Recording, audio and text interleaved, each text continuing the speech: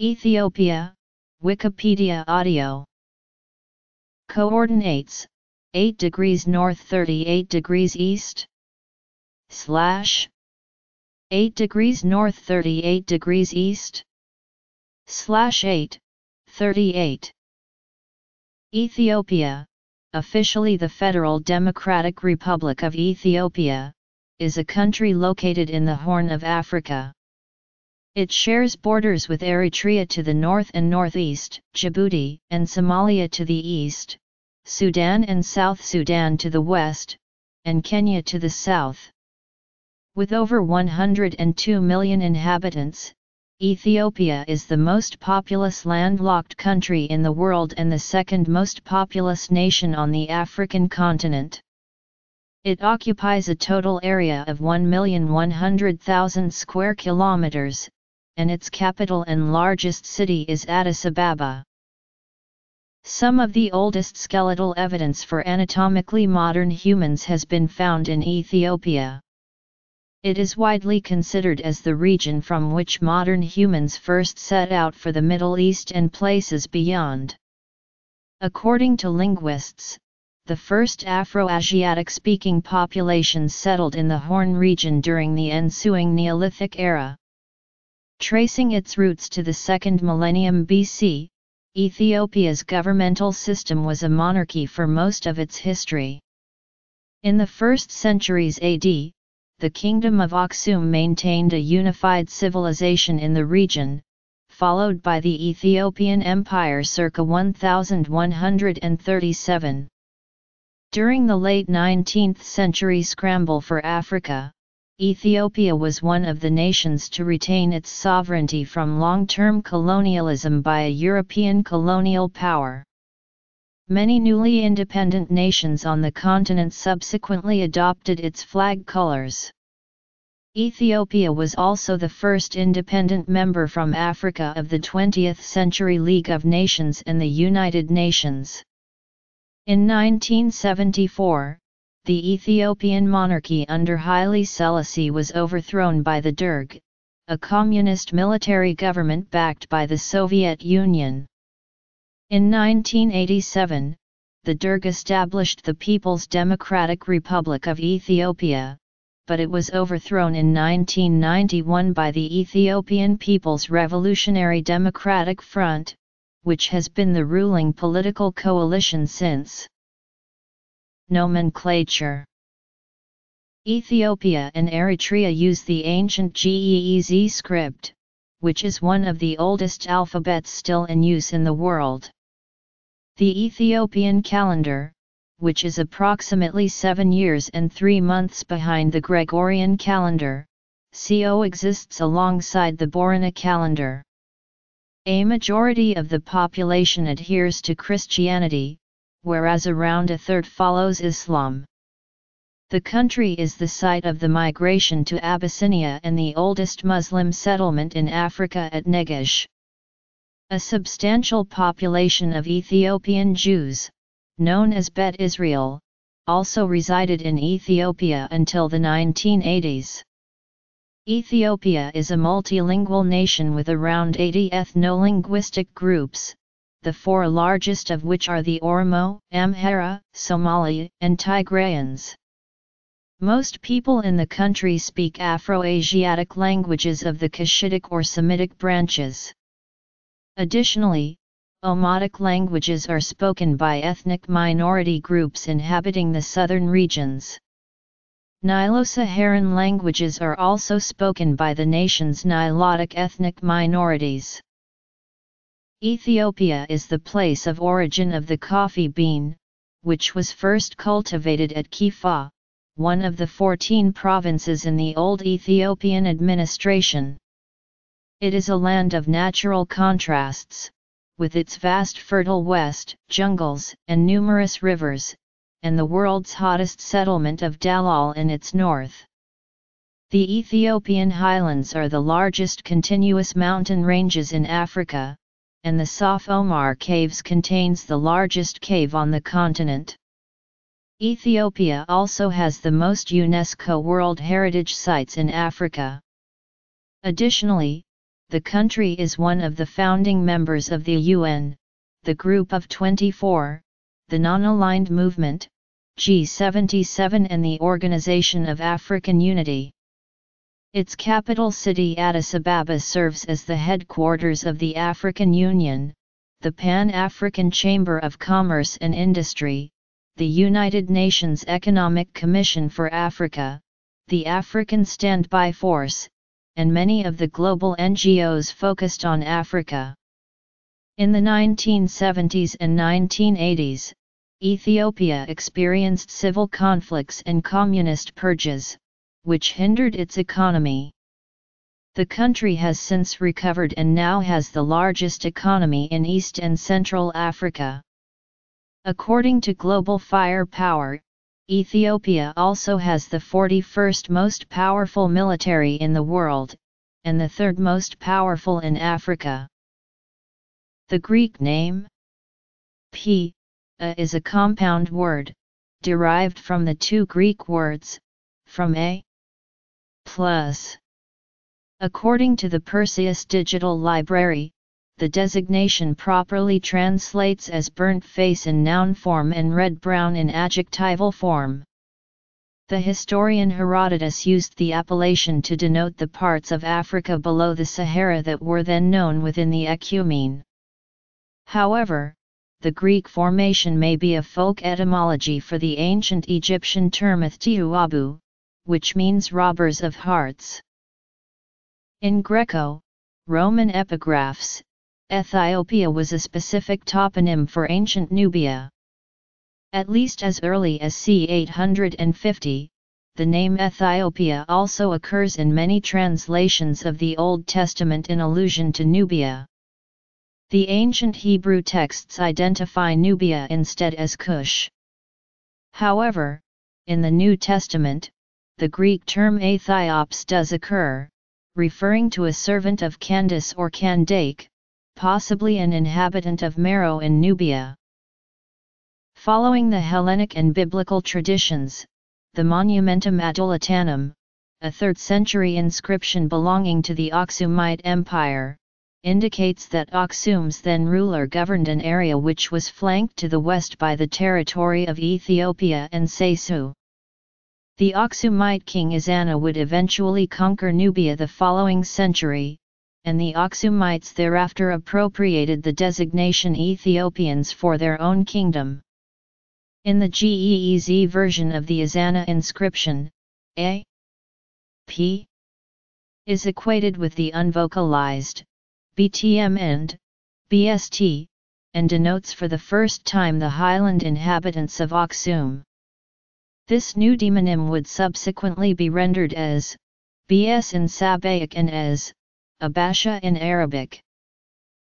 In the 15th century Ge'ez Book of Aksum, the name is ascribed to a legendary individual called Aethiopis.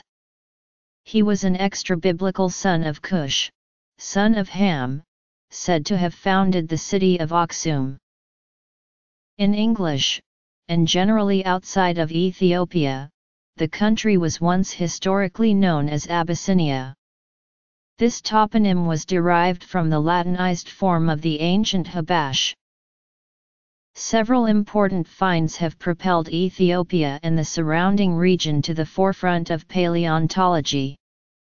The oldest hominid discovered to date in Ethiopia is the 4.2 million-year-old Ardipithecus ramidus found by Tim D. White in 1994.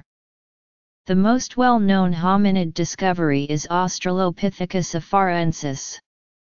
Known locally as Dinkinch, the specimen was found in the Awash Valley of Ethiopia's Afar region in 1974 by Donald Johansson, and is one of the most complete and best preserved adult Australopithecine fossils ever uncovered.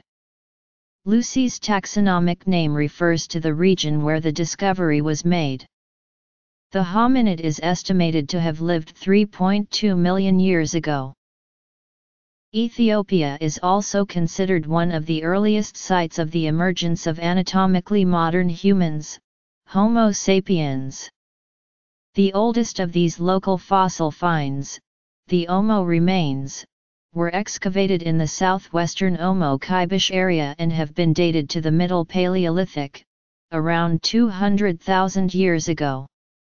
Additionally, skeletons of Homo sapiens idolta were found at a site in the Middle Awash Valley. Dated to approximately 160,000 years ago, they may represent an extinct subspecies of Homo sapiens, or the immediate ancestors of anatomically modern humans. Homo sapiens fossils excavated at the Jebel Irhoud site in Morocco have since been dated to an earlier period, about 300,000 years ago. History. According to linguists, the first Afro-Asiatic-speaking populations arrived in the region during the ensuing Neolithic era from the family's proposed Urimat in the Nile Valley, or the Near East. Other scholars propose that the Afro-Asiatic family developed in situ in the Horn, with its speakers subsequently dispersing from there. Craniometric analysis of the Hirto Homo sapiens idolta skull found that the fossil was morphologically distinct from crania belonging to modern Afro-Asiatic speaking groups from the Horn of Africa and dynastic Egypt. The latter populations instead possessed Middle Eastern affinities. This suggests that the Afro-Asiatic speaking groups settled in the area during a later epoch, having possibly arrived from the Middle East. Around the 8th century BC, a kingdom known as Mt was established in northern Ethiopia and Eritrea. The polity's capital was located at Yeha, in northern Ethiopia. Most modern historians consider this civilization to be a native Ethiopian one, although Sabian influenced because of the latter's hegemony of the Red Sea. Other scholars regard Mt as the result of a union of Afro-Asiatic-speaking cultures of the Cushitic and Semitic branches, namely, local Aga peoples and Sabaeans from South Arabia. However, Geez, the ancient Semitic language of Ethiopia, is thought to have developed independently from Sabian, one of the South Semitic languages. As early as 2000 BC, other Semitic speakers were living in Ethiopia and Eritrea where Geez developed. Sabian influence is now thought to have been minor, limited to a few localities, and disappearing after a few decades or a century. It may have been a trading or military colony in alliance with the Ethiopian civilization of Mt or some other Proto-Aksumite state. After the fall of Mt during the 4th century BC, the Ethiopian plateau came to be dominated by smaller successor kingdoms. In the 1st century AD, the kingdom of Aksum emerged in what is now northern Ethiopia and Eritrea. According to the medieval Book of Aksum, the kingdom's first capital, Mazabur, was built by Aethiopes, son of Cush. Aksum would later at times extend its rule into Yemen on the other side of the Red Sea. The Persian religious figure Mani listed Aksum with Rome, Persia, and China as one of the four great powers of his era, during the 3rd century. Around 316 AD, Frumentius and his brother Edesius from Tyre accompanied their uncle on a voyage to Ethiopia. When the vessel stopped at a Red Sea port, the natives killed all the travelers except the two brothers, who were taken to the court as slaves. They were given positions of trust by the monarch, and they converted members of the royal court to Christianity. Frumentius became the first bishop of Aksum. A coin dated to 324 shows that Ethiopia was the second country to officially adopt Christianity, although the religion may have been at first confined to court circles, it was the first major power to do so. As the Aksumite kingdom gradually declined, one of the earliest local Muslim states, the Makhzumi Sultanate, was established in the Shoa region. The polity was governed by the Makhzumi dynasty, which reigned over the province until it was deposed around 1280 by the Wayashma dynasty. The first interaction that the Islamic prophet Muhammad had with Ethiopia was during the reign of Amr ibn Abjar, who was at the time the emperor of Aksum and gave refuge to several Muslims in the kingdom of Aksum in 614 AD.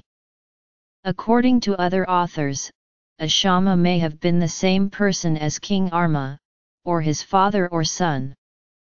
Tad-esi Tumrit records that the inhabitants of Wikro, where the ruler is known as Ashamat al-Negashi, claim that his tomb is located in their village. Prehistory. Antiquity. Muhammad's second interaction with Ethiopia was during the expedition of Zayd ibn Haritha, when he sent Amr bin Umayyah al-Damri to the king of Ethiopia. During Muhammad's era. Middle Ages. Azza Sultanate.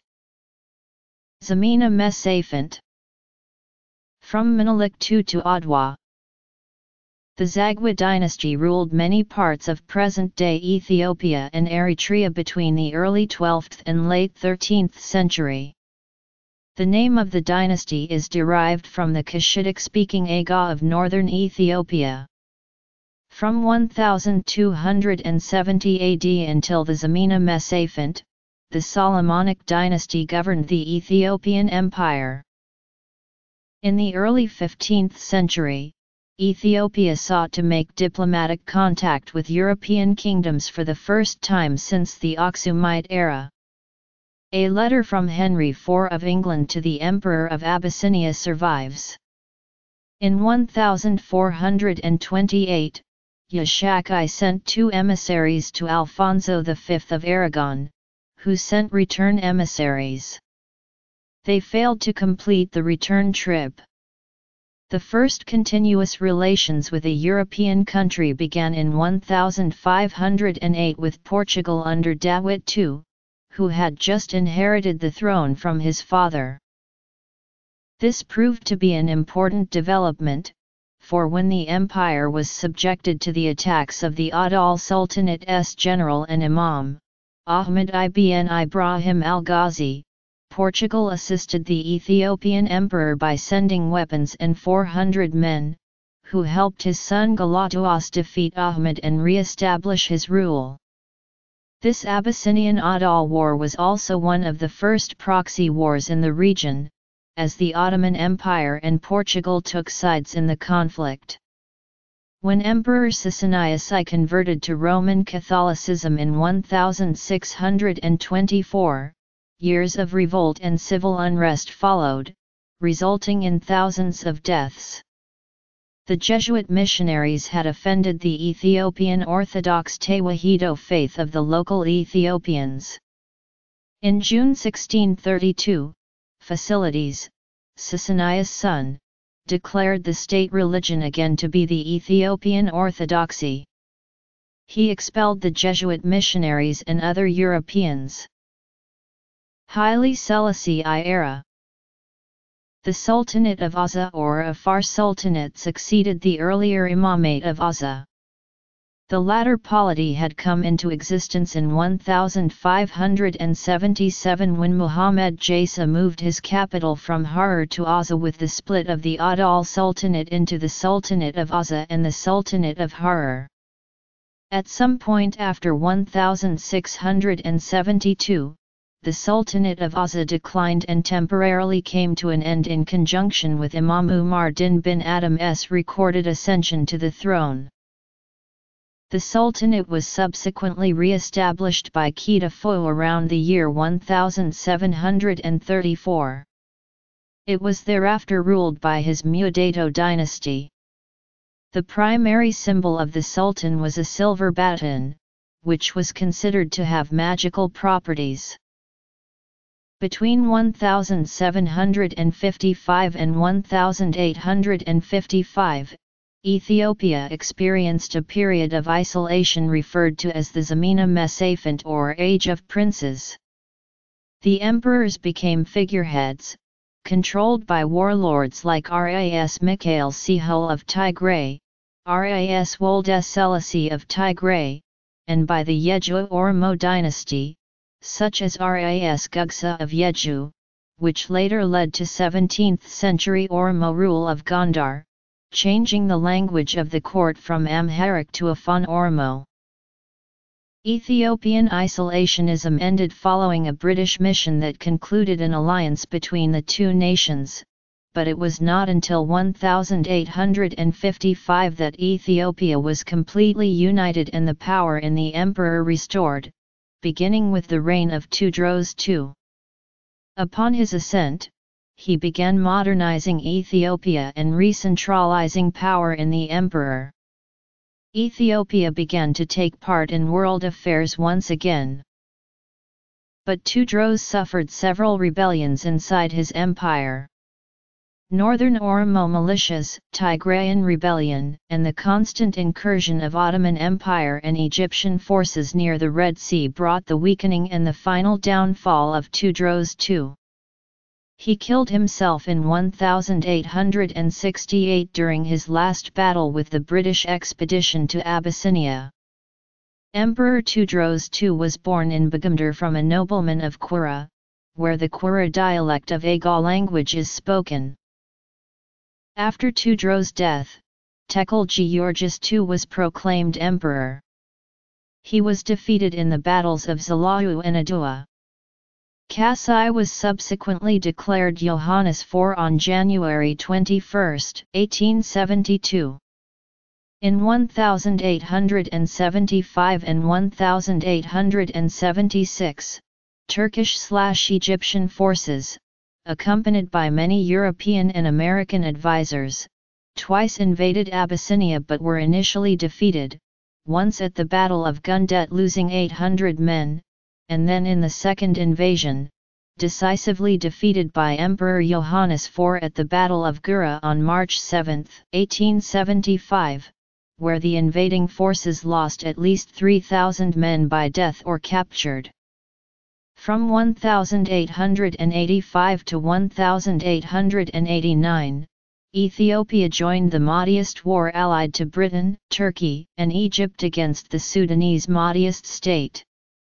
On March 10, 1889, Johannes IV was killed by the Sudanese Khalifa Abdullah's army whilst leading his army in the Battle of Gal Abat.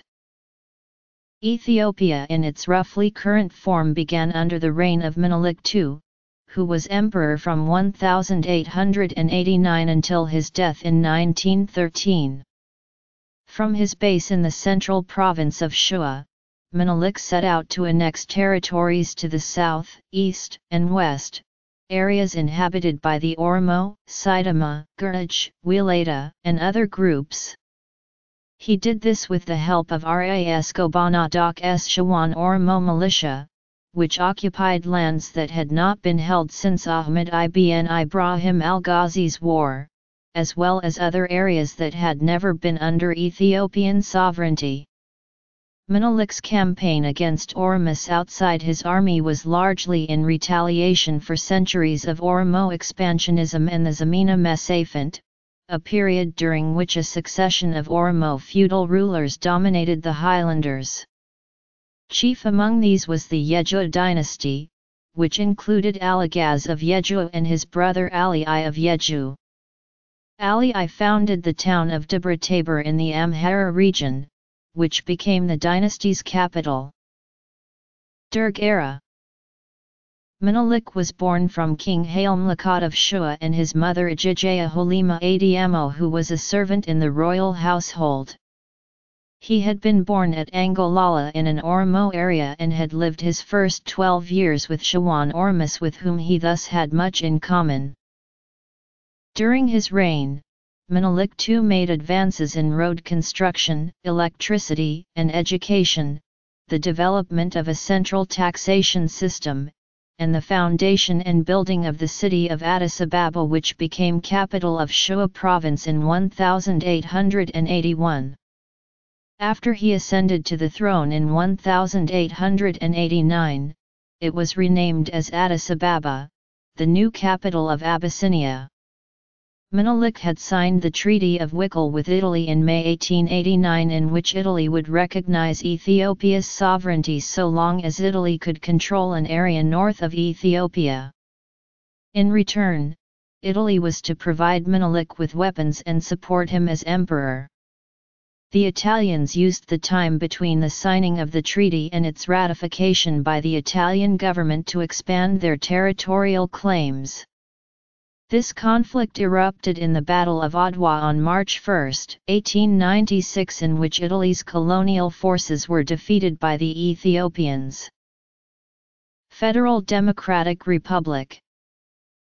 About a third of the population died in the Great Ethiopian Famine. The early 20th century was marked by the reign of Emperor Haile Selassie.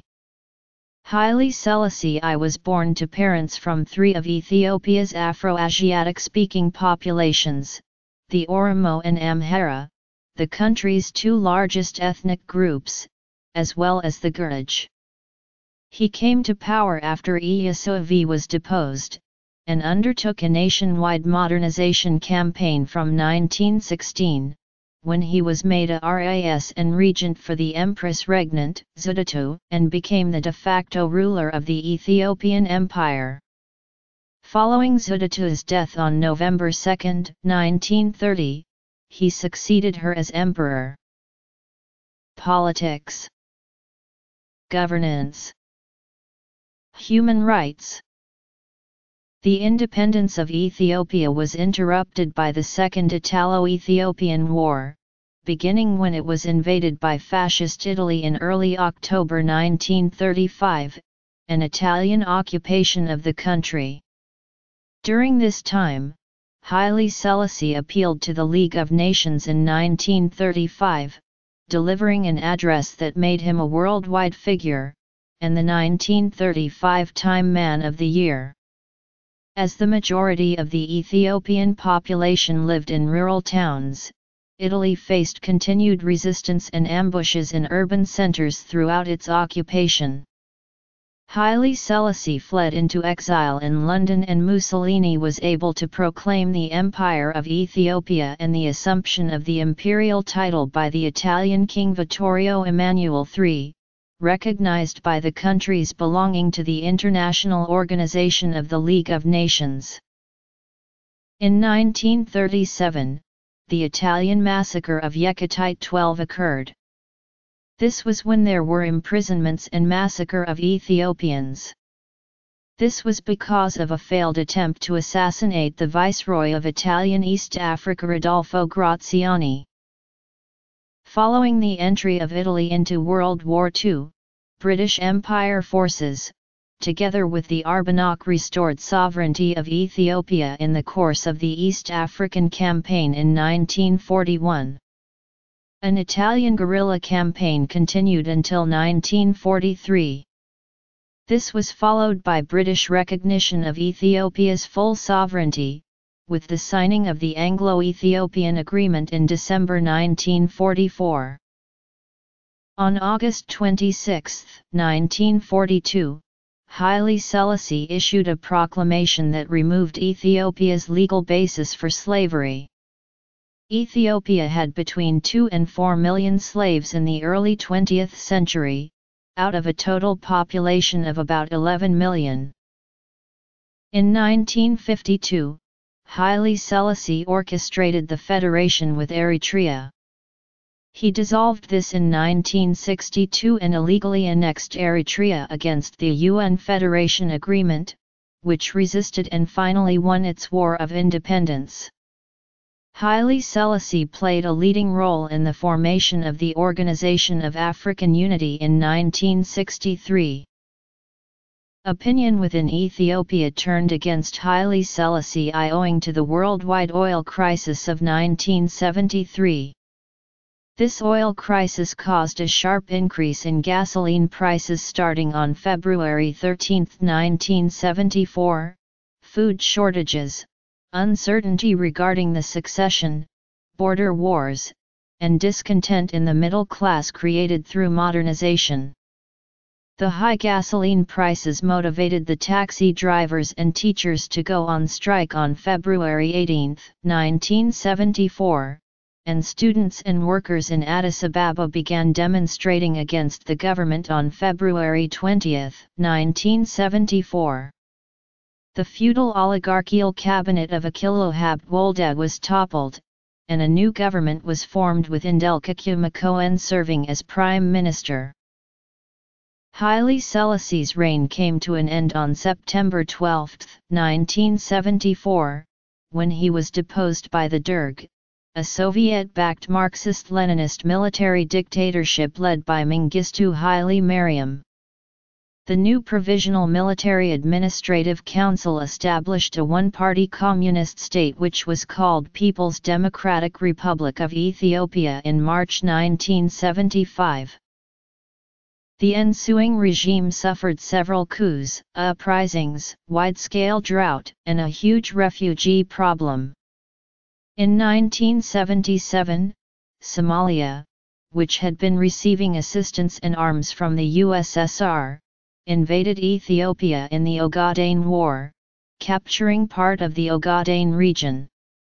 Ethiopia recovered it after it began receiving massive military aid from the USSR, Cuba, South Yemen, East Germany, and North Korea. This included around 15,000 Cuban combat troops. Between 1977–78, up to 500,000 were killed as a result of the Red Terror, from forced deportations, or from the use of hunger as a weapon under Mengistu's rule.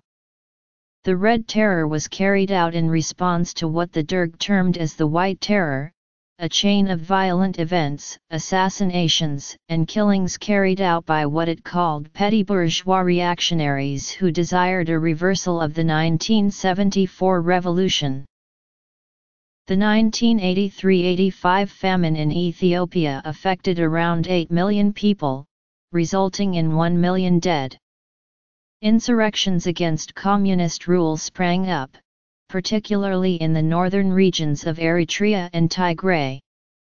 In 1989, the Tigrayan People's Liberation Front merged with other ethnically based opposition movements to form the coalition known as the Ethiopian People's Revolutionary Democratic Front. Concurrently, the Soviet Union began to retreat from building world communism under Mikhail Gorbachev's glasnost and perestroika policies, marking a dramatic reduction in aid to Ethiopia from socialist bloc countries. This resulted in more economic hardship and the collapse of the military in the face of determined onslaughts by guerrilla forces in the north. The collapse of socialism in general, and in Eastern Europe during the revolutions of 1989, coincided with the Soviet Union stopping aid to Ethiopia altogether in 1990. The strategic outlook for Mengistu quickly deteriorated. In May 1991, EPARD forces advanced on Addis Ababa and the Soviet Union did not intervene to save the government's side. Mengistu fled the country and was granted asylum in Zimbabwe, where he still resides. In 2006, after a trial that lasted 12 years, Ethiopia's Federal High Court in Addis Ababa found Mengistu guilty of genocide in absentia. Numerous other top leaders of his regime were also found guilty of war crimes. Mengistu and others who had fled the country were tried and sentenced in absentia. Numerous former officials received the death sentence and tens of others spent the next 20 years in jail, before being pardoned from life sentences. In July 1991, EPARD convened a national conference to establish the Transitional Government of Ethiopia composed of an 87-member Council of Representatives and guided by a national charter that functioned as a transitional constitution. In June 1992, the Oromo Liberation Front withdrew from the government. In March 1993, members of the Southern Ethiopia People's Democratic Coalition also left the government. In 1994, a new constitution was written that established a parliamentary republic with a bicameral legislature and a judicial system. The first multi-party election took place in May 1995, which was won by the EPRDF. The president of the transitional government, EPRDF leader Meles Zenawi, became prime minister, and Negaso Gidada was elected president. In May 1998, a border dispute with Eritrea led to the Eritrean-Ethiopian War, which lasted until June 2000 and cost both countries an estimated $1 million a day. This had a negative effect on Ethiopia's economy, but strengthened the ruling coalition. Ethiopia's third multi-party election on May 15, 2005 was highly disputed, with some opposition groups claiming fraud. Though the Carter Center approved the pre-election conditions, it expressed its dissatisfaction with post-election events. European Union election observers continually accused the ruling party of vote rigging. The opposition parties gained more than 200 parliamentary seats, compared with just 12 in the 2000 elections. While most of the opposition representatives joined the parliament, some leaders of the CUD party who refused to take up their parliamentary seats were accused of inciting the post-election violence and were imprisoned. Amnesty International considered them prisoners of conscience and they were subsequently released. A coalition of opposition parties and some individuals was established in 2009 to oust the regime of the EPRDF in legislative elections of 2010. Meles Party, which has been in power since 1991, published its 65-page manifesto in Addis Ababa on October 10, 2009. The opposition won most votes in Addis Ababa, but the EPRDF halted counting of votes for several days. After it ensued, it claimed the election, amidst charges of fraud and intimidation. Some of the 8-member parties of the Midrek include the Oromo Federalist Congress, the Arena Tigray, the Unity for Democracy and Justice, and the Coalition of Somali Democratic Forces. In mid-2011, 2 consecutively missed rainy seasons precipitated the worst drought in East Africa seen in 60 years. Full recovery from the drought's effects did not occur until 2012, with long-term strategies by the national government in conjunction with development agencies believed to offer the most sustainable results. Meles died on August 20, 2012 in Brussels, where he was being treated for an unspecified illness. Deputy Prime Minister Haile Mariam Desalegn was appointed as a new Prime Minister until the 2015 elections, and remained so afterwards with his party in control of every parliamentary seat. Protests broke out across the country on August 5, 2016 and dozens of protesters were subsequently shot and killed by police. The protesters demanded an end to human rights abuses, the release of political prisoners, a fairer redistribution of the wealth generated by over a decade of economic growth, and a return of Walkite district to the Amhara region. The events were the most violent crackdown against protesters in sub-Saharan Africa since the Ethiopian regime killed at least 75 people during protests in the Oromia region in November and December 2015. Following these protests, Ethiopia declared a state of emergency on October 6, 2016. The state of emergency was lifted in August 2017. On February 16, 2018, the government of Ethiopia declared a 6-month nationwide state of emergency following the resignation of Prime Minister Haile Mariam Desalegn. The politics of Ethiopia takes place in a framework of a federal parliamentary republic, whereby the Prime Minister is the head of government.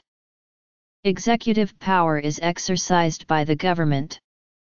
Federal legislative power is vested in both the government and the two chambers of parliament. On the basis of Article 78 of the 1994 Ethiopian Constitution, the judiciary is completely independent of the executive and the legislature. The current realities of this provision are questioned in a report prepared by Freedom House. According to the Democracy Index published by the United Kingdom-based Economist Intelligence Unit in late 2010, Ethiopia is an authoritarian regime, ranking as the 118th most democratic out of 167 countries.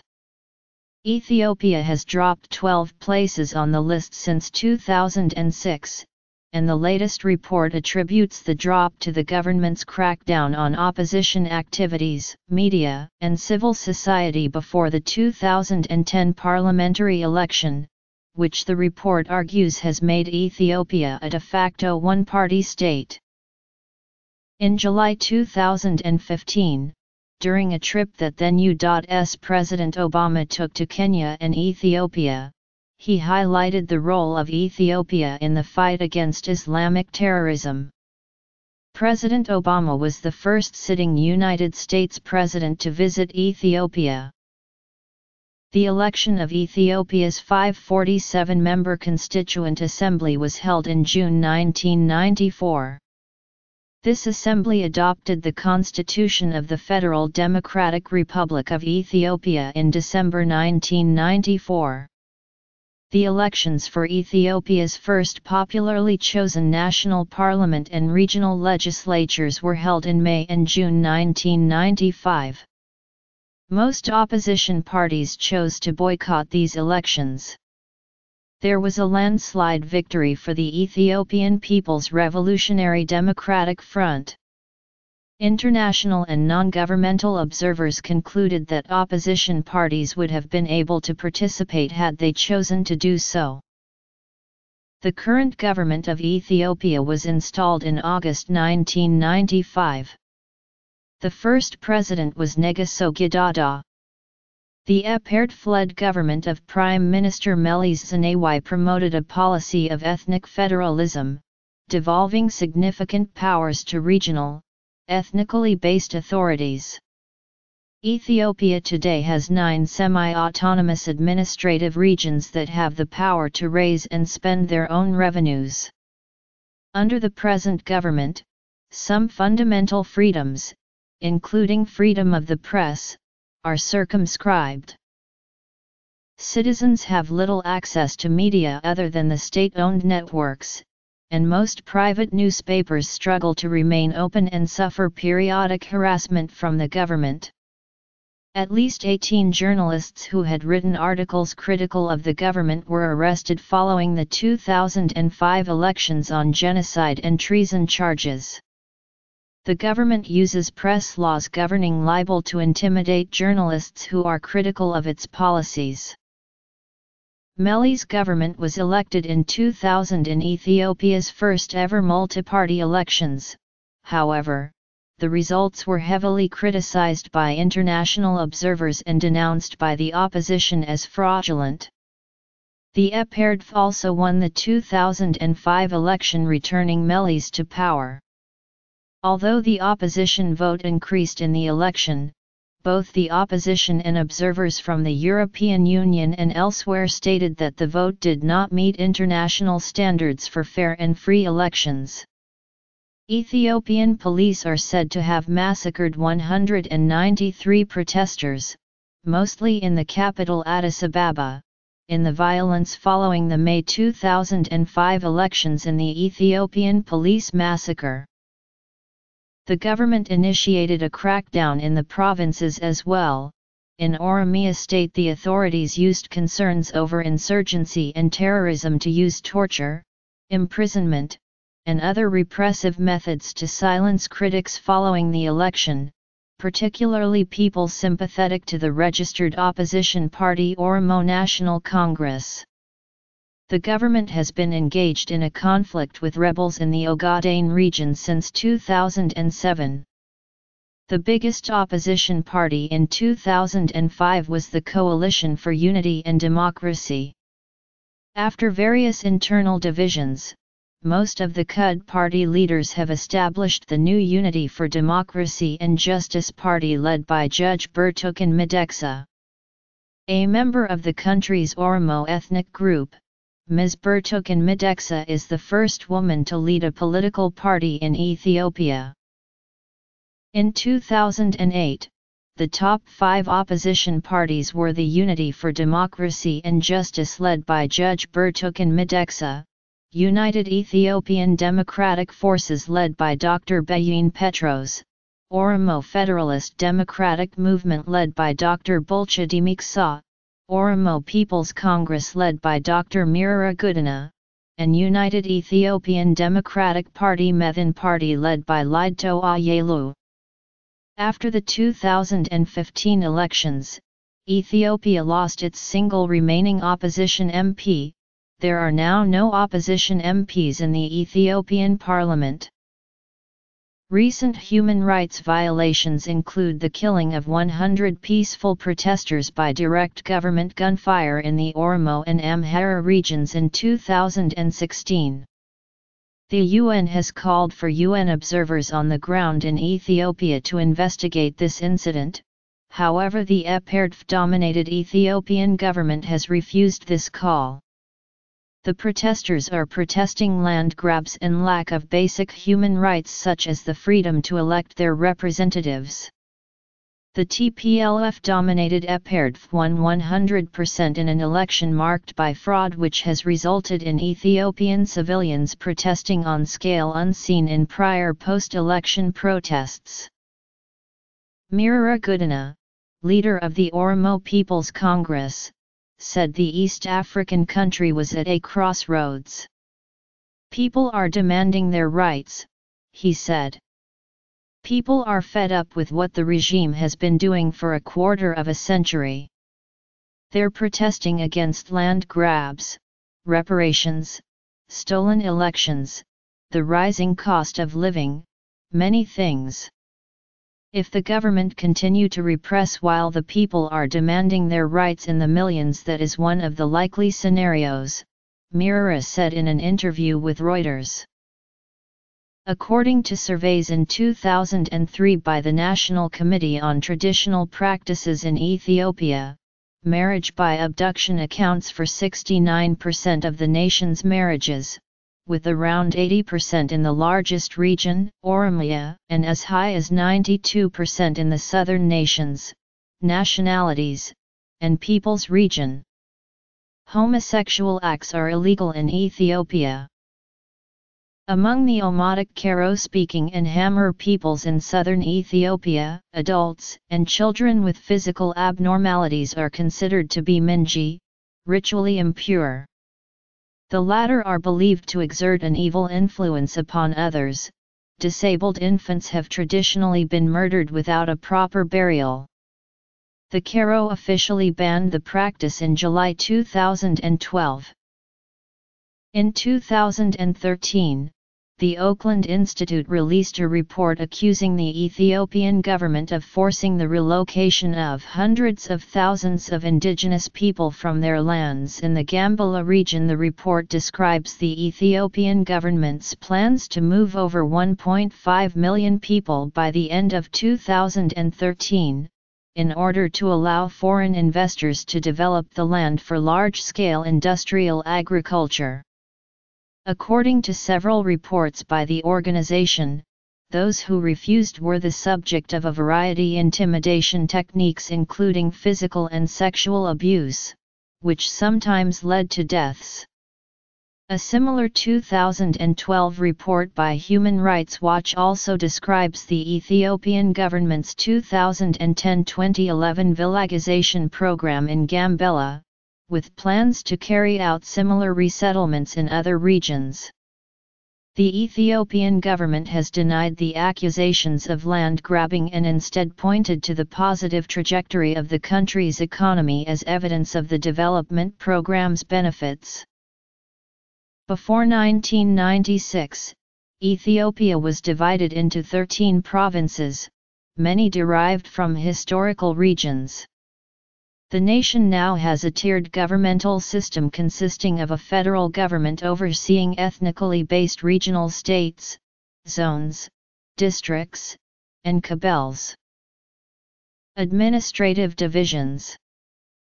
Since 1996, Ethiopia has been divided into 9 ethnically based and politically autonomous regional states and 2 chartered cities, the latter being Addis Ababa and Dire Dawa. The Kililok are subdivided into 68 zones, and then further into 550 wardas and several special wardas. The constitution assigns extensive power to regional states, which can establish their own government and democracy according to the federal government's constitution. Each region has at its apex a regional council where members are directly elected to represent the districts, and the council has legislative and executive power to direct internal affairs of the regions. Article 39 of the Ethiopian Constitution further gives every regional state the right to secede from Ethiopia.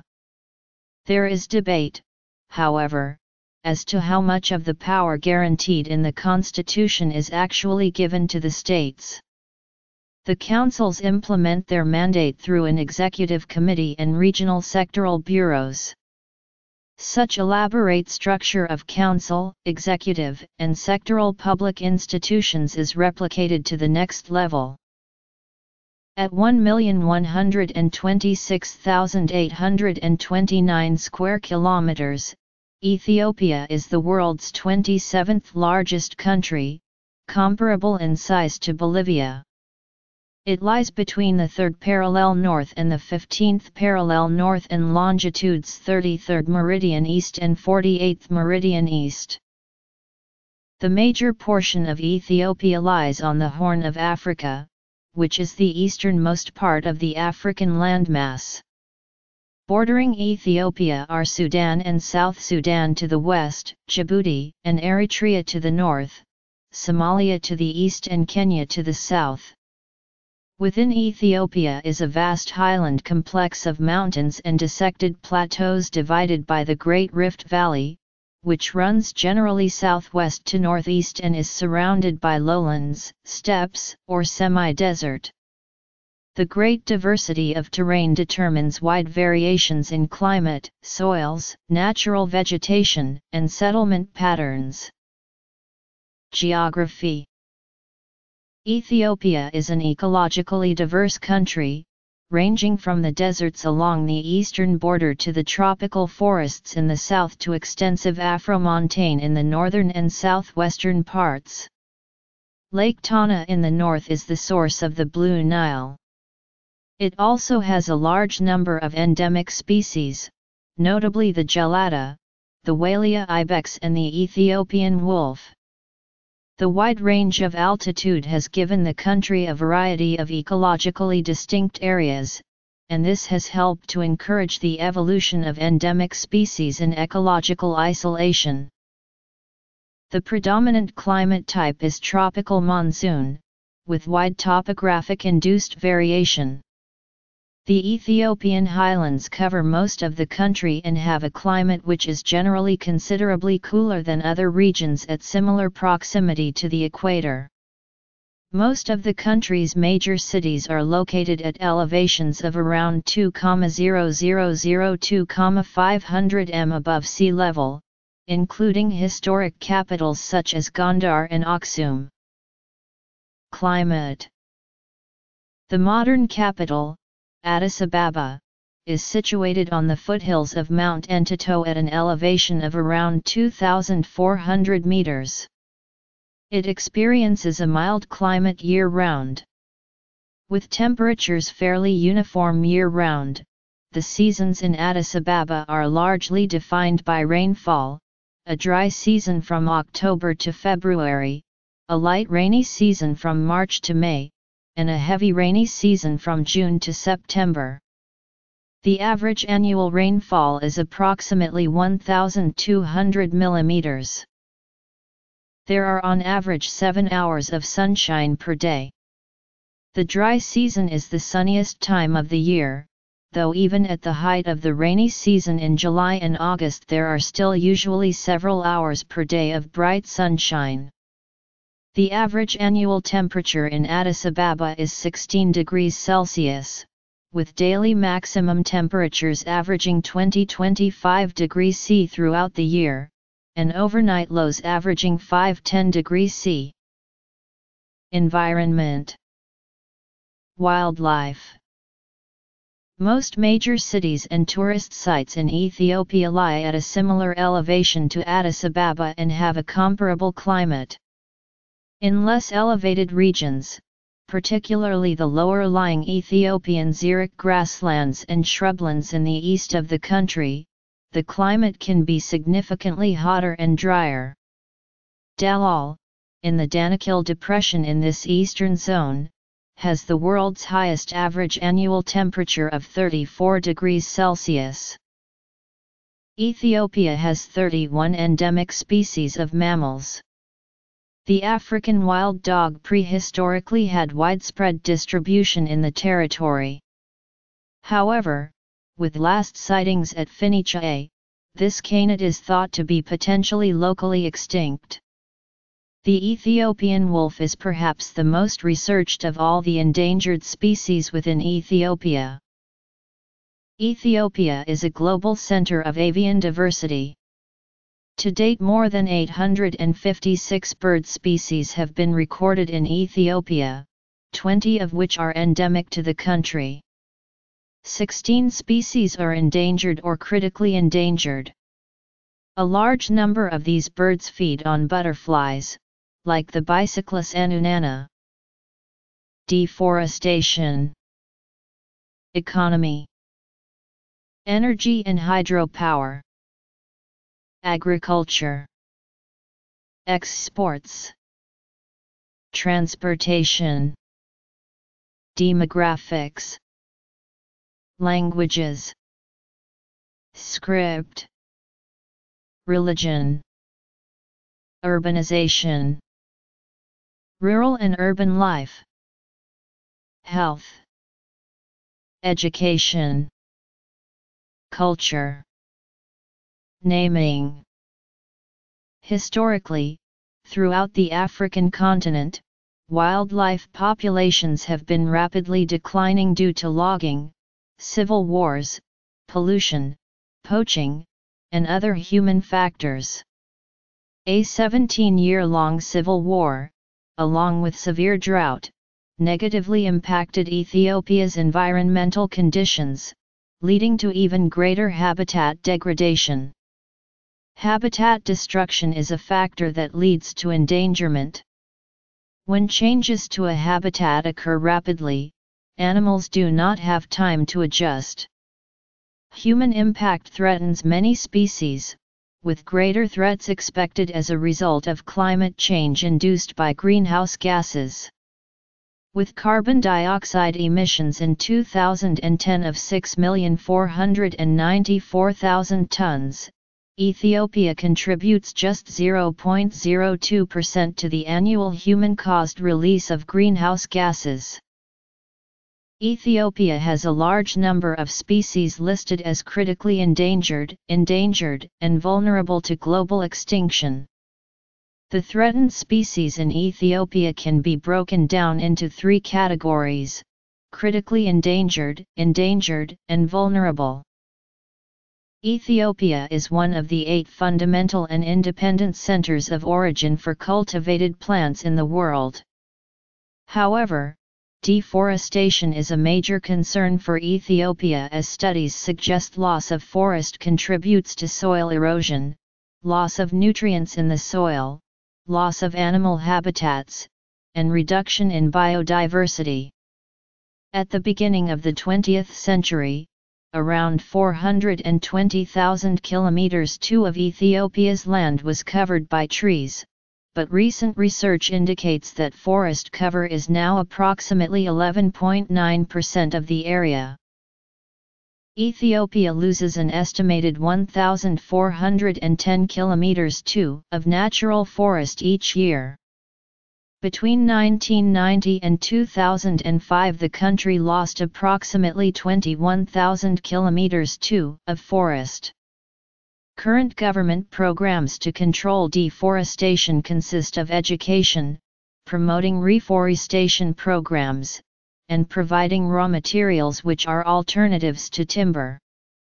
In rural areas, the government also provides non-timber fuel sources and access to non-forested land to promote agriculture without destroying forest habitat. Organizations such as SOS and Farm Africa are working with the federal government and local governments to create a system of forest management. Working with a grant of approximately €2.3 million, the Ethiopian government recently began training people on reducing erosion and using proper irrigation techniques that do not contribute to deforestation. This project is assisting more than 80 communities.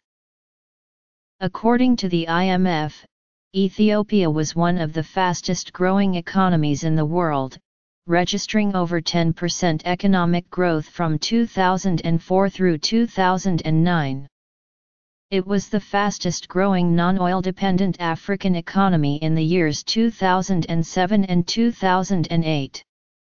In 2015, the World Bank highlighted that Ethiopia had witnessed rapid economic growth with real domestic product growth averaging 10.9% between 2004 and 2014.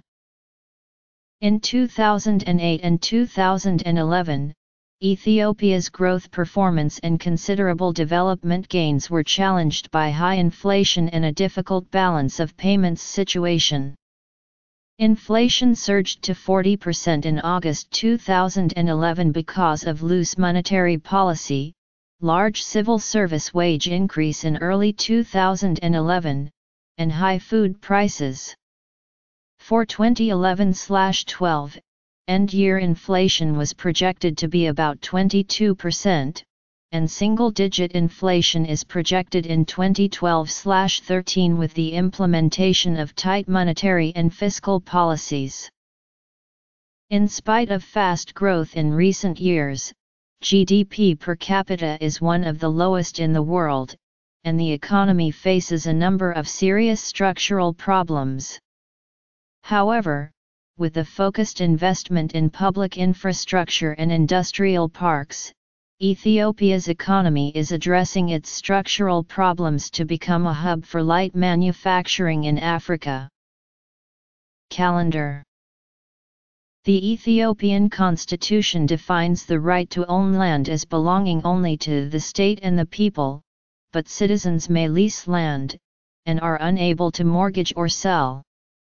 Renting of land for a maximum of 20 years is allowed, and this is expected to ensure that land goes to the most productive user. Land distribution and administration is considered an area where corruption is institutionalized, and facilitation payments as well as bribes are often demanded when dealing with land-related issues. As there is no land ownership, infrastructural projects are most often simply done without asking the land users, which then end up being displaced and without home or land. A lot of anger and distrust sometimes results in public protests. In addition, agricultural productivity remains low, and frequent droughts still beset the country, also leading to internal displacement. Ethiopia has 14 major rivers, which flow from its highlands, including the Nile. The country has the largest water reserves in Africa. As of 2012, hydroelectric plants represented around 88.2% of the total installed electricity capacity. The remaining electrical power was generated from fossil fuels and other renewable sources. The electrification rate for the total population in 2013 was 24%, with 85% coverage in urban areas and 10% coverage in rural areas. As of 2014, total electricity production was 9.5 billion kilowatt-hour and consumption was 6.7 billion kilowatt-hour. There were 1.1 billion kilowatt-hour in electricity exports, 0 kilowatt-hour in electricity imports, and 2.4 million kW of installed generating capacity. Ethiopia delivers roughly 81% of water volume to the Nile through the river basins of the Blue Nile, Sobat River, and Atbara. In 1959, Egypt and Sudan signed a bilateral treaty, the 1959 Nile Waters Agreement, which gave both countries exclusive maritime rights over the Nile waters. Ever since, Egypt under international law vetoed almost all projects in Ethiopia that sought to utilize the local Nile tributaries. This had the effect of discouraging external financing of hydropower and irrigation projects in western Ethiopia, thereby impeding water resource-based economic development projects. However, Ethiopia is in the process of constructing a large 6,450 MW hydroelectric dam on the Blue Nile River.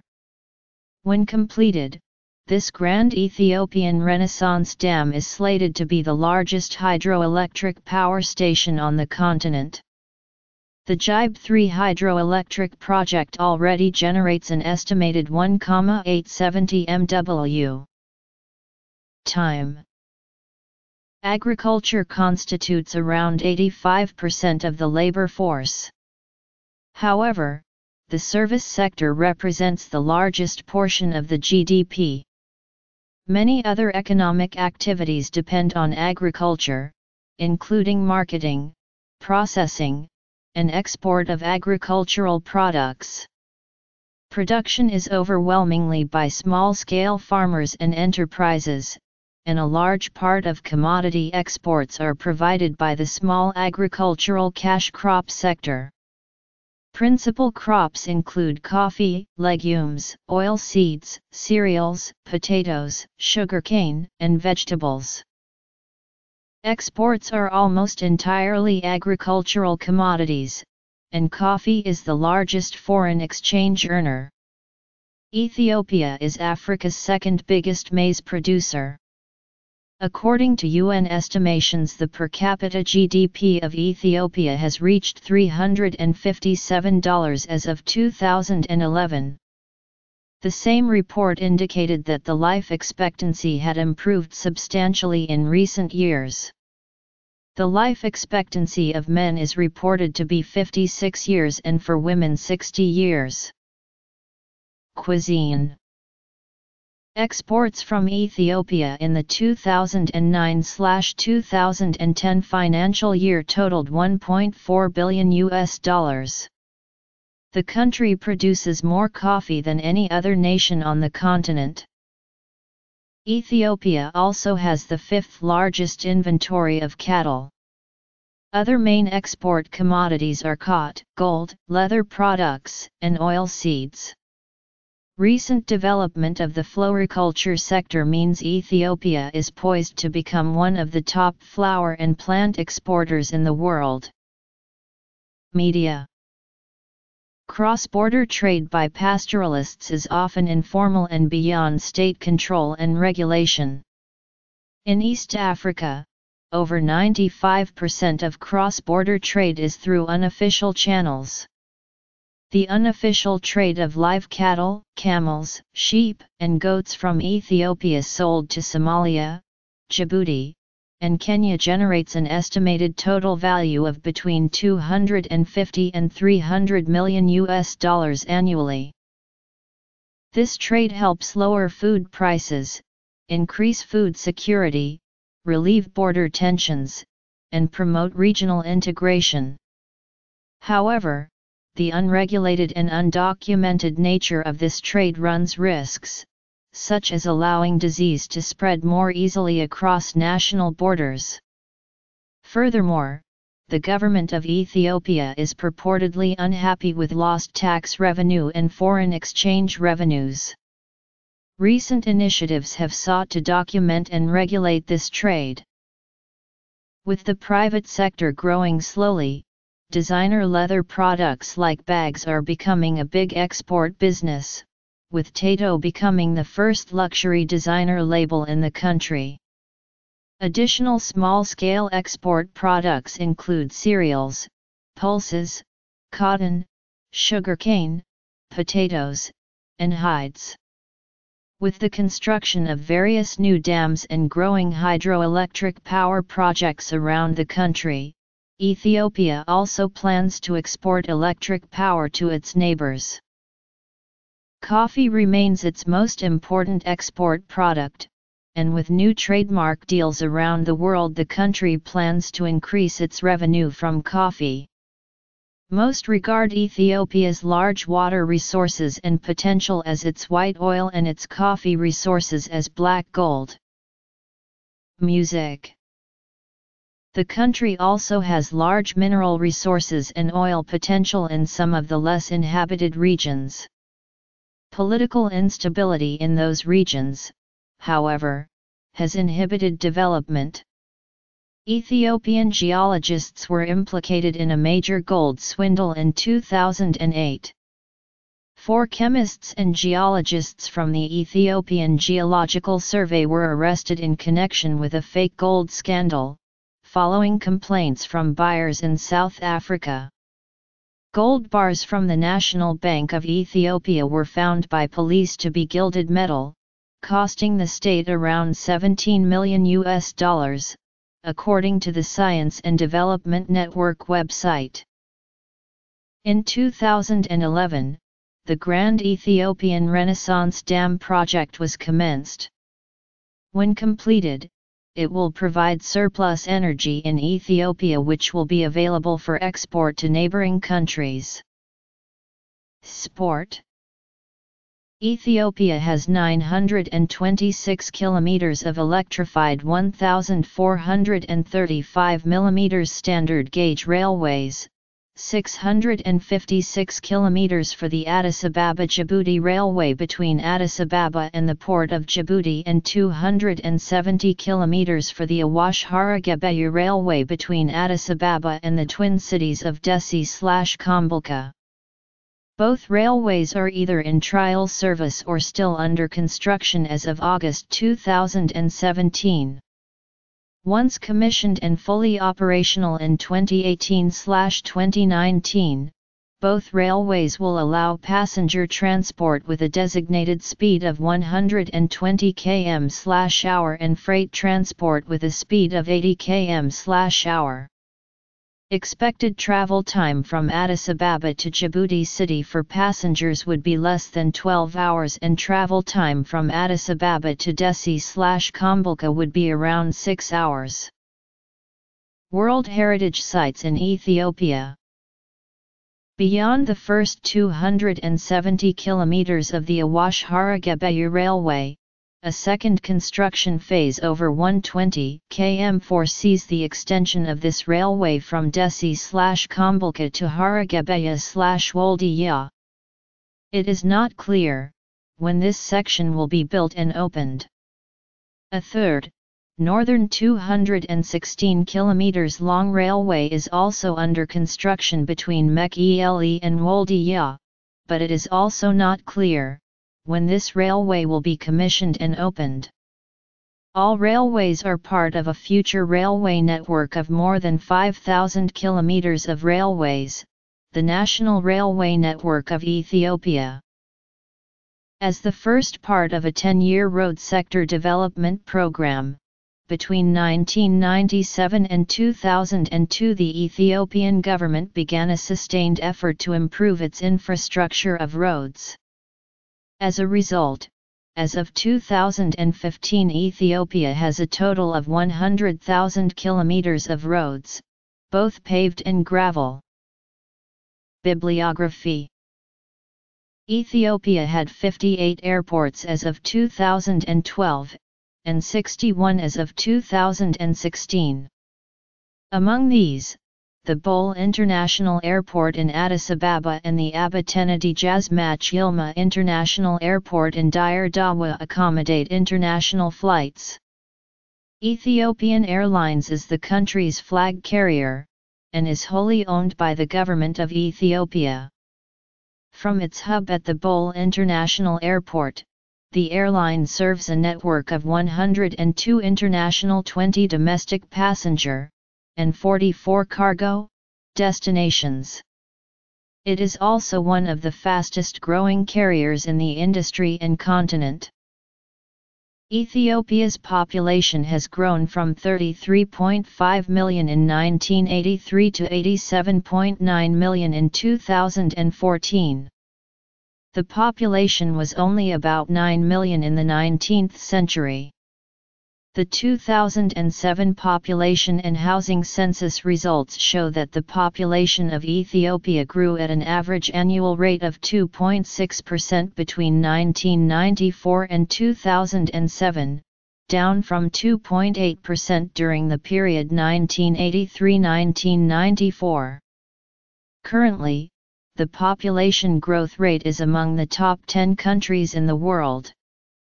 The population is forecast to grow to over 210 million by 2060, which would be an increase from 2011 estimates by a factor of about 2.5.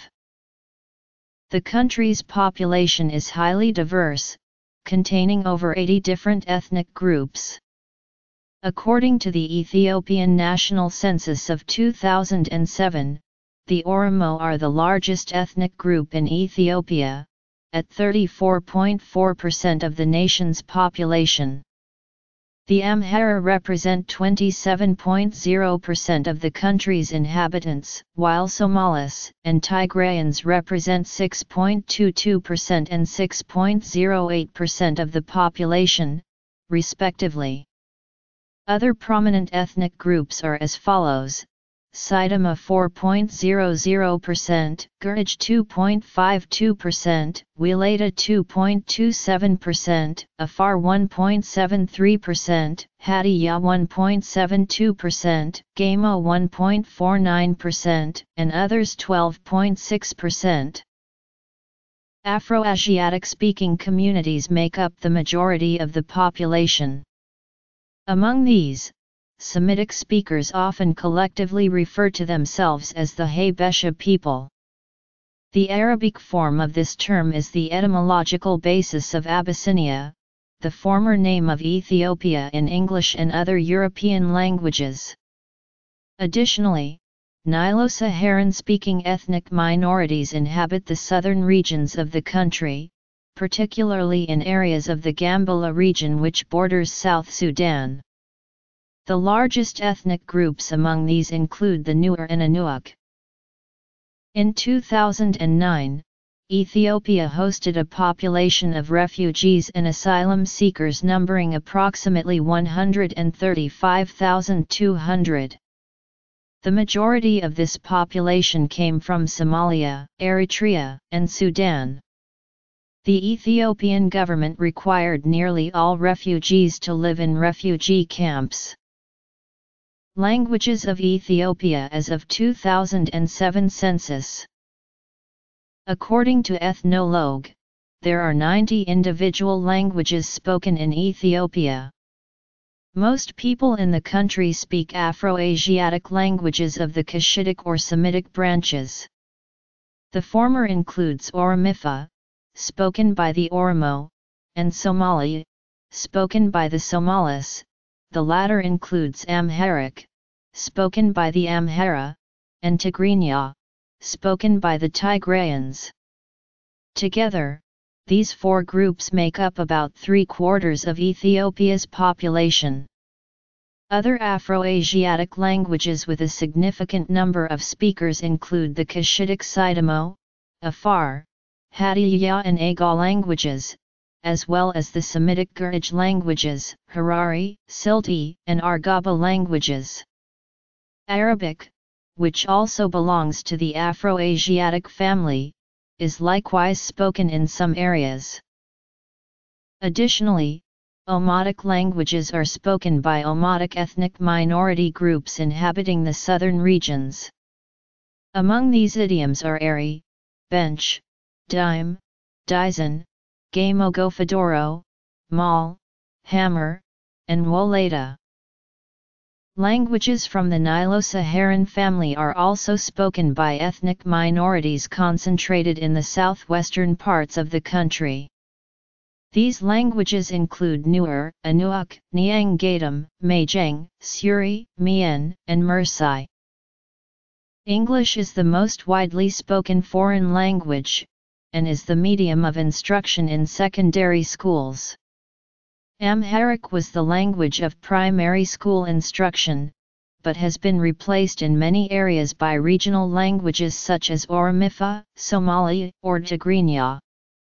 While all languages enjoy equal state recognition in the 1995 Constitution of Ethiopia, Amharic is recognized as the official working language of the federal government.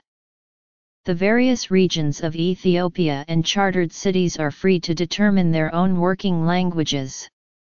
Amharic is recognized as the official working language of Amhara region, Benishangul Gumuz, Southern Nations, Nationalities and Peoples region, Gambela region, Addis Ababa and Dire Dawa, while Afar, Harari, Oromifa, Somalia and Tigrinya are recognized as official working languages in their respective regions.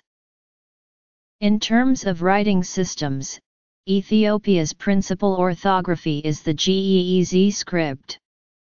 Employed as an abjad for several of the country's languages, it first came into usage in the 6th and 5th centuries BC as an abjad to transcribe the Semitic Ge'ez language. Ge'ez now serves as the liturgical language of the Ethiopian Orthodox Tewahedo Church and Eritrean Orthodox Tewahedo Church. During the 1980s, the Ethiopic character set was computerized. It is today part of the Unicode standard as Ethiopic, Ethiopic Extended, Ethiopic Supplement and Ethiopic Extended A. Other writing systems have also been used over the years by different Ethiopian communities. The latter include Bakri Sipalos script for Oromifa. Religion in Ethiopia. Ethiopia has close historical ties with all three of the world's major Abrahamic religions. In the 4th century, the Ethiopian Empire was one of the first in the world to officially adopt Christianity as the state religion. As a result of the resolutions of the Council of Chalcedon, in 451 the Miaphysites, which included the vast majority of Christians in Egypt and Ethiopia, were accused of monophysitism and designated as heretics under the common name of Coptic Christianity. While no longer distinguished as a state religion, the Ethiopian Orthodox Tewahedo Church remains the majority Christian denomination. There is also a substantial Muslim demographic, representing around a third of the population. Additionally, Ethiopia is the site of the first Hijra, a major emigration in Islamic history. A town in the Tigray region, Negesh is the oldest Muslim settlement in Africa. Until the 1980s, a substantial population of Beta Israel resided in Ethiopia. According to the 2007 national census, Christians make up 62.8% of the country's population, Muslims 33.9%, practitioners of traditional faiths 2.6%, and other religions 0.6%. This is in agreement with the CIA World Factbook, which states that Christianity is the most widely practiced religion in Ethiopia. The ratio of the Christian to Muslim population has largely remained stable when compared to previous censuses conducted decades ago.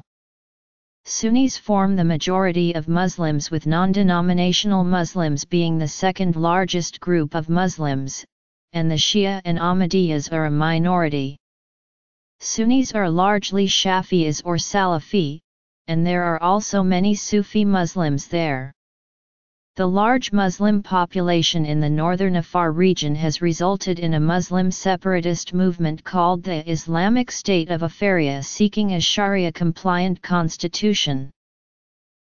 The Kingdom of Aksum was one of the first polities to officially embrace Christianity, when Frumentius of Tyre, called Fremnatos or Abba Salama in Ethiopia, converted Emperor Izana during the 4th century. According to the New Testament, Christianity had entered Ethiopia even earlier, when an official in the Ethiopian royal treasury was baptized by Philip the Evangelist. The Ethiopian Orthodox Tewahedo Church is part of Oriental Orthodoxy. It is by far the largest Christian denomination, although a number of PNI churches have recently gained ground. Since the 18th century, a relatively small Ethiopian Catholic Church has existed in full communion with Rome, with adherents making up less than 1% of the total population. Islam in Ethiopia dates back to the founding of the religion in 622, when a group of Muslims were counseled by Muhammad to escape persecution in Mecca. The disciples subsequently migrated to Abyssinia via modern-day Eritrea, which was at the time ruled by Ashama ibn Abjar, a pious Christian emperor. Also, the largest single ethnic group of non-Arab Sahaba was that of the Ethiopians. A small ancient group of Jews, the Beta Israel, live in northwestern Ethiopia, though most immigrated to Israel in the last decades of the 20th century as part of the Israeli government's relocation missions, Operation Moses and Operation Solomon. According to the 2007 population and housing census, around 1,957,944 people in Ethiopia are adherents of traditional religions. An additional 471,861 residents practice other creeds. While followers of all religions can be found in each region, they tend to be concentrated in certain parts of the country. Christians predominantly live in the northern Amhara and Tigray regions, and are largely members of the non-Chalcedonian Ethiopian Orthodox Tewahedo Church. Those belonging to PNI are centered in the southern nations, nationalities, and peoples region and Oromia. Muslims in Ethiopia predominantly adhere to Sunni Islam and generally inhabit eastern and northeastern areas, particularly the Somali, Afar, Dire Dawa and Harari regions. Practitioners of traditional religions mainly reside in the nation's far southwestern and western rural borderlands, in the SNNP, Benishangul Gumuz, and Gambela regions. Human rights groups have regularly accused the government of arresting activists, journalists, and bloggers to stamp out dissent among some religious communities. Lengthy prison terms were handed to 17 Muslim activists on August 3, 2015, ranging from 7 to 22 years. They were charged with trying to create an Islamic State in the majority Christian country. All the defendants denied the charges and claimed that they were merely protesting in defense of their rights. Population growth, migration, and urbanization are all straining both governments' and ecosystems' capacity to provide people with basic services. Urbanization has steadily been increasing in Ethiopia, with two periods of significantly rapid growth. First, in 1936–1941 during the Italian occupation of Mussolini's fascist regime, and from 1967 to 1975 when the populations of urban centers tripled.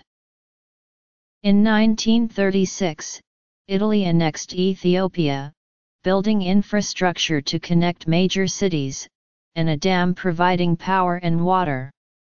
This, along with the influx of Italians and laborers, was the major cause of rapid growth during this period.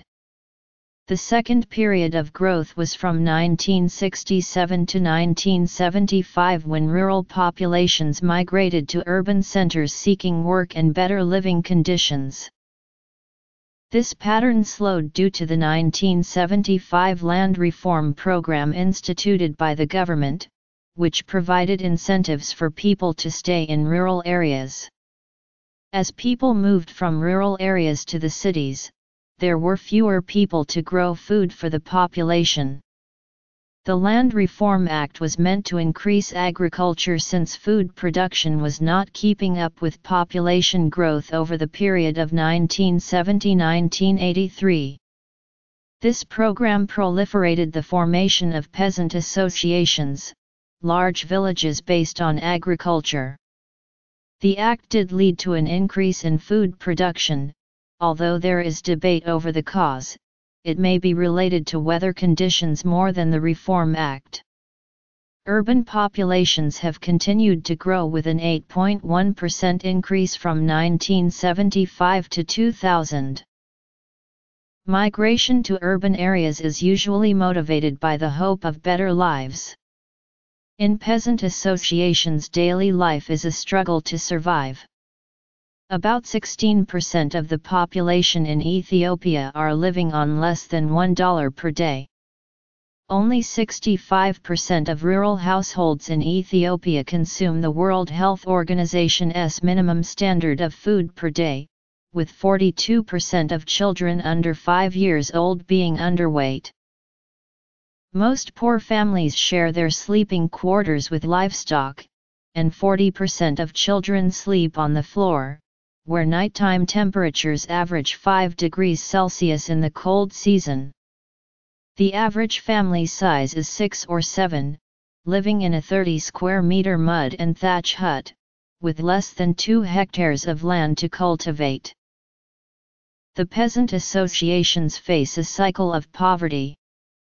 Since the land holdings are so small, farmers cannot allow the land to lie fallow, which reduces soil fertility. This land degradation reduces the production of fodder for livestock, which causes low milk yields. Since the community burns livestock manure as fuel, rather than plowing the nutrients back into the land, the crop production is reduced. The low productivity of agriculture leads to inadequate incomes for farmers, hunger, malnutrition, and disease. These unhealthy farmers have difficulty working the land, and the productivity drops further. Although conditions are drastically better in cities, all of Ethiopia suffers from poverty and poor sanitation. However, poverty in Ethiopia fell from 44% to 29.6% during 2011, according to the World Bank. In the capital city of Addis Ababa, 55% of the population used to live in slums. Now, however, a construction boom in both the private and public sector has led to a dramatic improvement in living standards in major cities, particularly in Addis Ababa. Notably, government-built condominium housing complexes have sprung up throughout the city, benefiting close to 600,000 individuals. Sanitation is the most pressing need in the city, with most of the population lacking access to waste treatment facilities. This contributes to the spread of illness through unhealthy water. Despite the living conditions in the cities, the people of Addis Ababa are much better off than people living in the peasant associations owing to their educational opportunities. Unlike rural children, 69% of urban children are enrolled in primary school, and 35% of those are eligible to attend secondary school. Addis Ababa has its own university as well as many other secondary schools. The literacy rate is 82%.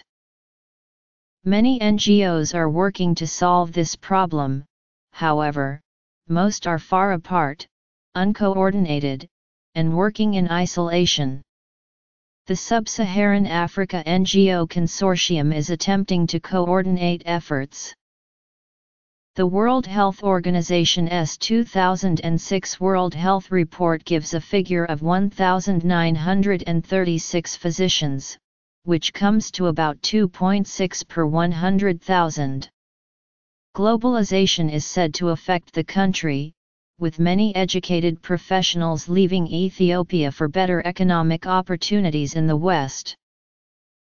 Ethiopia's main health problems are said to be communicable diseases worsened by poor sanitation and malnutrition. Over 44 million people do not have access to clean water. These problems are exacerbated by the shortage of trained doctors and nurses in health facilities. The state of public health is considerably better in the cities. Birth rates, infant mortality rates, and death rates are lower in cities than in rural areas due to better access to education, medicines, and hospitals. Life expectancy is better in cities compared to rural areas, but there have been significant improvements witnessed throughout the country in recent years, the average Ethiopian living to be 62.2 years old, according to a UNDP report. Despite sanitation being a problem, use of improved water sources is also on the rise, 81% in cities compared to 11% in rural areas. As in other parts of Africa, there has been a steady migration of people towards the cities in hopes of better living conditions. There are 119 hospitals and 412 health centers in Ethiopia. Infant mortality rates are relatively high, as 41 infants die per 1,000 live births. Ethiopia has been able to reduce under 5 mortality by 2/3 since 1990. Although this is a dramatic decrease, birth-related complications such as obstetric fistula affect many of the nation's women. The HIV/AIDS prevalence rate in Ethiopia stood at 1.1% in 2014, a dramatic decrease from 4.5% 15 years ago. The most affected are poor communities and women, due to lack of health education, empowerment, awareness, and lack of social well-being. The government of Ethiopia and many private organizations like World Health Organization and the United Nations are launching campaigns and are working aggressively to improve Ethiopia's health conditions and promote health awareness on AIDS and other communicable diseases. Ethiopia has a relatively high infant and maternal mortality rate. Although Ethiopia did not meet the MDG target of reducing maternal mortality rate by 2/3 in 2015, there are improvements nonetheless. For instance, the contraception prevalence rate increased from 8.1% in 2000 to 41.8% in 2014, and antenatal care service coverage increased from 29% to an astounding 98.1% in the same period. Currently, the maternal mortality rate stands at 420 per 100,000 live births. Only a minority of Ethiopians are born in hospitals, while most are born in rural households. Those who are expected to give birth at home have elderly women serve as midwives who assist with the delivery. The WHO estimates that a majority of maternal fatalities and disabilities could be prevented if deliveries were to take place at well-equipped health centers, with adequately trained staff.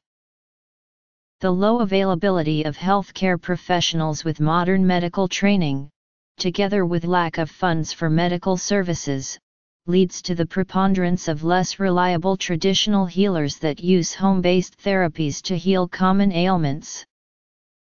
One common cultural practice, irrespective of religion or economic status, is female genital mutilation, also known as female genital cutting, a procedure that involves partial or total removal of the external female genitalia, or other injury to the female genital organs for non-medical reasons.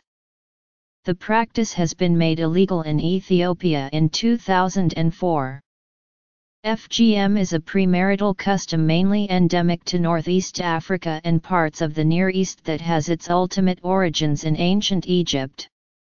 Encouraged by women in the community, it is primarily intended to deter promiscuity and to offer protection from assault. The country has a high prevalence of FGM, but prevalence is lower among young girls. Ethiopia's 2005 Demographic and Health Survey noted that the national prevalence rate is 74% among women ages 15–49. The practice is almost universal in the regions of Dire Dawa, Somali, and Afar. In the Oromo and Harari regions, more than 80% of girls and women undergo the procedure. FGC is least prevalent in the regions of Tigray and Gambela, where 29% and 27% of girls and women, respectively, are affected. According to a 2010 study performed by the Population Reference Bureau, Ethiopia has a prevalence rate of 81% among women ages 35 to 39 and 62% among women ages 15–19. A 2014 UNICEF report found that only 24% of girls under 14 had undergone FGM. Male circumcision is also practiced in the country, and about 76% of Ethiopia's male population is reportedly circumcised. The government of the Federal Republic of Ethiopia is signatory to various international conventions and treaties that protect the rights of women and children. Its constitution provides for the fundamental rights and freedoms for women. There is an attempt being made to raise the social and economic status of women through eliminating all legal and customary practices, which hinder women's equal participation in society and undermine their social status. Education in Ethiopia was dominated by the Tewahedo Church for many centuries until secular education was adopted in the early 1900s. The current system follows school expansion schemes which are very similar to the system in the rural areas during the 1980s, with an addition of deeper regionalization, providing rural education in students' own languages starting at the elementary level, and with more budget finances allocated to the education sector. The sequence of general education in Ethiopia is 6 years of primary school, 4 years of lower secondary school and 2 years of higher secondary school. Access to education in Ethiopia has improved significantly.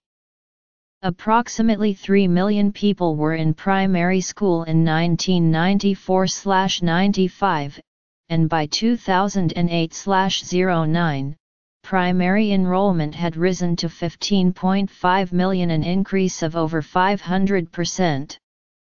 In 2013–14, the country had witnessed significant boost in gross enrollment across all regions.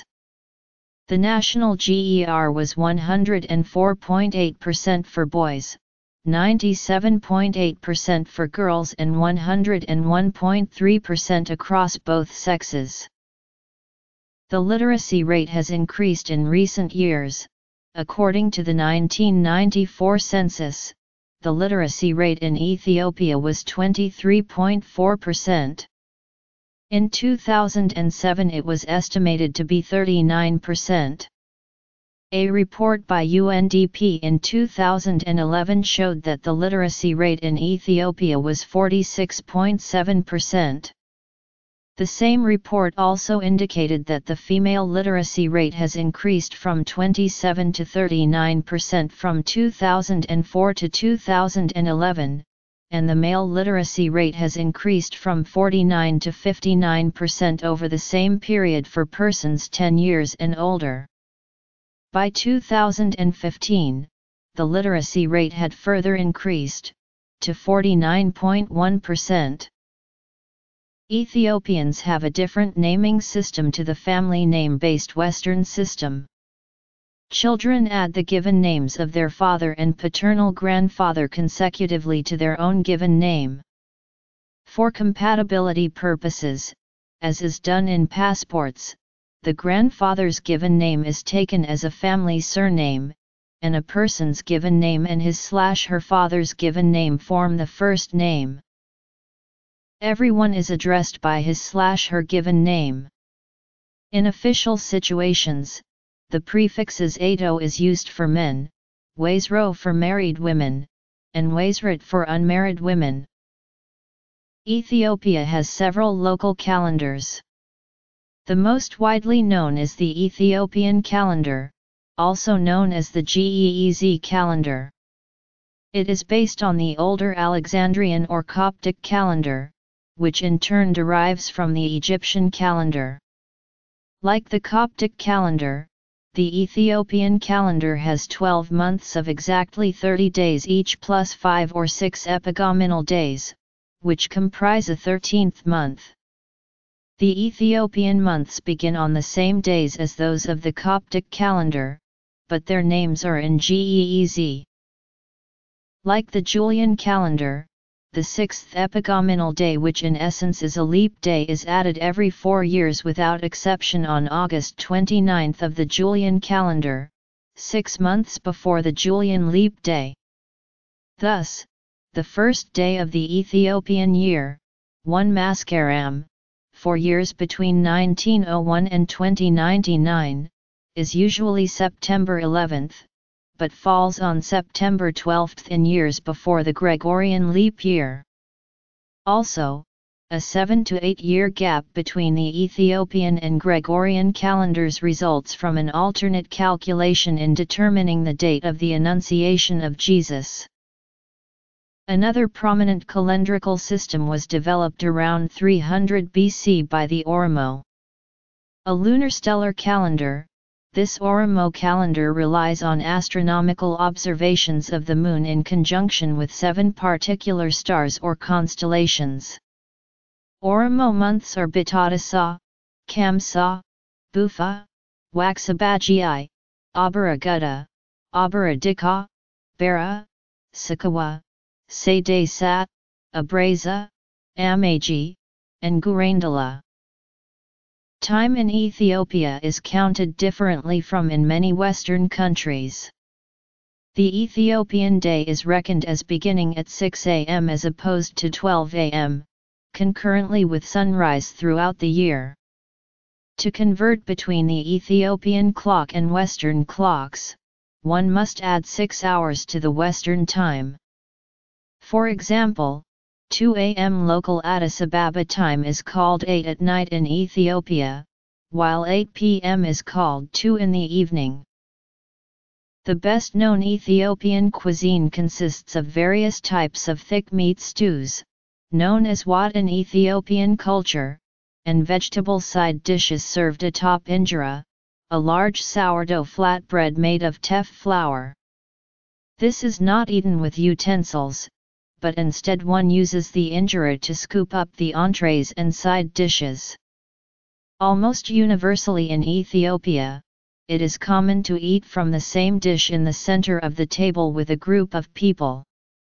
It is also a common custom to feed others in your group with your own hands, a tradition referred to as gursha. Traditional Ethiopian cuisine employs no pork or shellfish of any kind, as they are forbidden in the Islamic, Jewish, and Ethiopian Orthodox faiths. Chechepsa, Marka, Chuko, Mikura, and Danga are the most popular dishes from the Oromo. Kitfo, which originated among the Guraj, is one of the country's most popular delicacies. In addition, Doro wat is another popular food, originated from the Amhara people of northwestern Ethiopia. Tilo, which is a type of dumpling, is prepared from roasted barley flour. It originated in the Tigray region, and is now very popular in Amhara and spreading further south. Ethiopian Broadcasting Corporation, formerly known as ETV, is the government-owned national channel. Other television stations in the country include Kana TV.